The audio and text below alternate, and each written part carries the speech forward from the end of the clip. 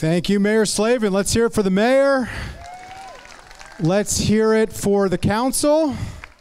I'm Andrew Friedson. I have the privilege and honor of being able to represent you on the county council, being able to serve this year as the council president with Lori Ann Sales, who's here, and 9 of our other colleagues. It's great to be here with all of you, to be able to celebrate our country and to be able to celebrate community.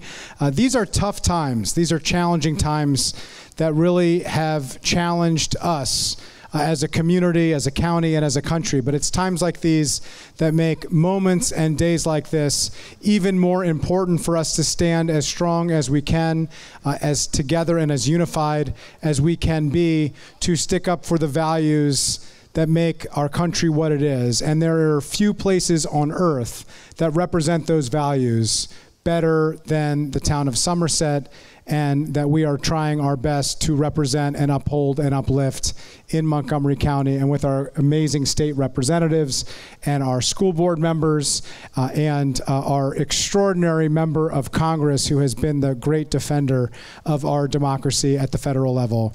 I am honored to be able to say for the first time my niece just finished kindergarten at Somerset Elementary School. So Somerset has always held a special place in my heart every year that I come back to see you on this amazing day and at other events. But now I have a personal connection as well. And just on behalf of all of our colleagues, on behalf of the county, we just want to say thank you for representing everything that we are celebrating today, and for being a light amid some of the darkness that we're seeing around the country and in communities across the nation.